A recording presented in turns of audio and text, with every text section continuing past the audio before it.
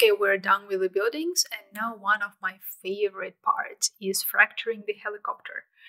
Why favorite? I really love fracturing geometry, especially such complex geometries as cars or helicopters or planes, because there is some planning that we need to do beforehand, but if we do it well, then the task is actually pretty simple. So what you see on the left is the groups that we have that come from the helicopter geometry. We already have separated propellers, the glass. Remember, we created some groups manually. For example, this base for the propeller, and we have the wheels separated and car doors or helicopter doors. We will need to do some more separation manually, but we'll get through that in a second. So what we'll have is separate fractures for glass, for the front rotor, is this one on top, for the rear rotor, for the wheels, small parts. You'll see there is actually a bunch of nuts and bolts and small items like this. Then we have the what we call large metal is the body of the helicopter and the inside large parts. If I go into wireframe mode, you see actually there is some inside of the helicopter model. So we have some chairs, we have some panels. So it will be nice, I think, for the shot if, for example, during the explosion, we have one of the chairs falling out as a whole. Things like that. So first, let's think what we need to take into consideration. For example, for the glass, if you look at our references, you will see that Black Hawk helicopter, its windows are made of actually plexiglass. And this plexiglass, upon impact, it does not shatter into pieces, and pieces don't normally fly off. The glass itself usually stays together, but what we will see is very interesting fracture lines. So this is something we will try to recreate. So the idea here is as the explosion happens, the glass is going to fracture, we will see the lines, and it's going to fly out of its sockets outwards. Then we have both rotors which need to continue rotating after the fracture, so we need to set up constraints accordingly. Then we have the wheels. We are not going to simulate the deformation of the tire or anything like that. We will treat it much simpler. The wheels can just come off the body. That's it. Because all of the shots in the sequence, let's imagine none of them are too close up. All the helicopters are pretty far away from the camera. Then we have all the small details that I showed you earlier, all those nuts and bolts. What we will do is we will allow them to get released upon the impact during the first frames of the explosion. This will give us really nice sense of something really strong and impactful happening when we have a lot of small and medium-sized items flying off with great speed. Then the idea is to have the back side of the helicopter, this tail part, it should stay intact, it should stay attached to the helicopter. Let's look at a few references, and what you will notice is in some of them, the back of the helicopter, the back of the tail actually falls off or breaks off, but in some it stays attached to the body. So this is more of a creative choice, which way we want to go. And I'm making an executive creative decision that in our case, the tail stays attached to the body. But we still want to allow it to bend because it is metal. So we will need to set up proper constraints where metal can bend. Then remember our brief when we were told that the front of the helicopter needs to completely detach, this front part needs to fly off and hit the building, which means that we need quite detailed fracture on the front so that it can shatter into small pieces. And inside the cabin, as I told you already, we will have some chairs, for example, still intact or not broken apart, so that when the front detaches, we don't want just a bunch of small pieces flying off. We want a combination of smaller and larger pieces and maybe whole seats.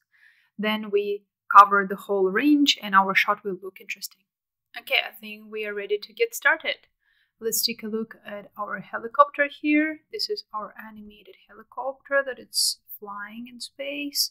Let's time shift it to the first frame, and then let's bring it to the center of the world. Let's bring it back to our rest position. It's always a good practice to do all your fracturing at the center of the world. Let's dive in, and here we have our glass separated. So first, let's take care of the glass fracture.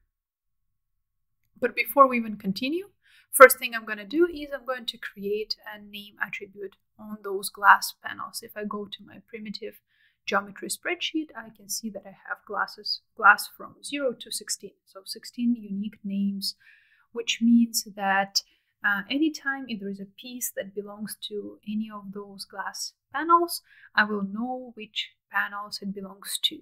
And let's just store this name attribute into an attribute called name original, name array. So if it happens that my name gets changed, I still store this value. Then let me just put my Houdini on manual and I double check that I have one pass selected. Yes, let me show you how we are fracturing our glass. I will give it a second to compute and show you the result. Okay, so let's look at our result. That's the fracture lines we have. This is what we were talking about earlier, that plexiglass fractures in a particular way. Let's look again at our reference. This is something similar that we're trying to replicate. So let's see how we are doing it here. We are taking a glass panel, we are moving it to the center of the world, then we are extracting a centroid. I'm using a new option in the method by convex hull center. This is a new option from Houdini 20. After that, I am creating a random orient attribute, and so that we have the orientation of the cutters every time different. After that, I'm creating a point replicate. So out of one point, I've just created 50 different points with shape of a sphere. But what I'm doing is I'm taking advantage of this iteration that we selected earlier. Remember, it was our fourth iteration. I'm using this meta node, and I'm just referencing the iteration attribute from detail iteration attribute from our meta import node. If you look at it here is our iteration. That's what I'm referencing, which means with every iteration we'll have a random seed here. And here we have our cutters. We have a grid that is remeshed, and then some noise added to it. And the noise also takes advantage of those iterations, which means with every iteration the noise on the grid is going to be different. This way, when I copy the cutters, the way they're copied depends on the orientation. So with change of this orientation, they're going to be this way, this way, this way, this way, or this way. So random every single time. And then I'm using those cutters in a Boolean fracture, and this is what I get. This kind of lines, that's exactly what I wanted. Then I'm using match size to bring my geometry back where it was before, because when I used the first match size, I turned on stash transform, which means the position where it was before, this geometry remembered it. So now when I'm using match size, I'm saying restore the transform, bring me back where I started from. And after that, our Boolean fracture, if you look at the geometry spreadsheet, here it creates a name attribute, and now we have 278 pieces. But remember, when we want this piece of glass to participate in the simulation, we want it to be treated as a whole piece. That's why I'm taking back the name and bringing it back to the original name. So now I have, this is glass 4. That's it. And now this is my glass fracture. After that, just for a good measure, I'm doing some clean. Let me just turn, I'm cleaning it up.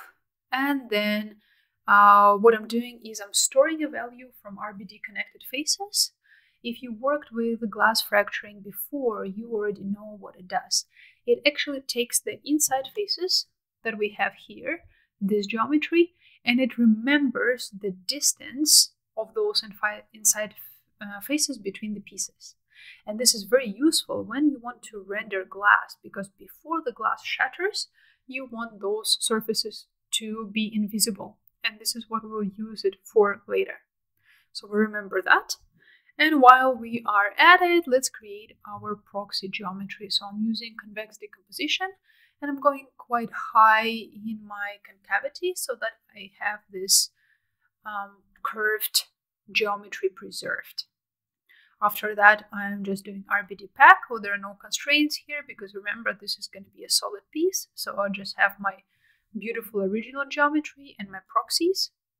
I'm creating a group for it that I call glass, and I am caching it. So this, I'm already loading my cache. If I look at it wireframe mode, all of my glass panels, they have different fractures, different directions, thanks to our random orient. And after that, let me just go to the first frame. I created a little example for you to double check that the intended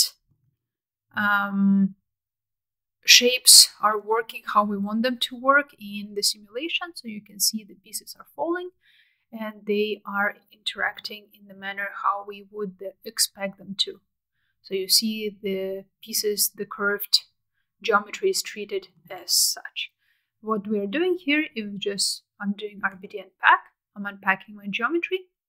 I'm doing a very simple RBD configure where I simply adjust the collision padding and adjust my type of the geometry to glass.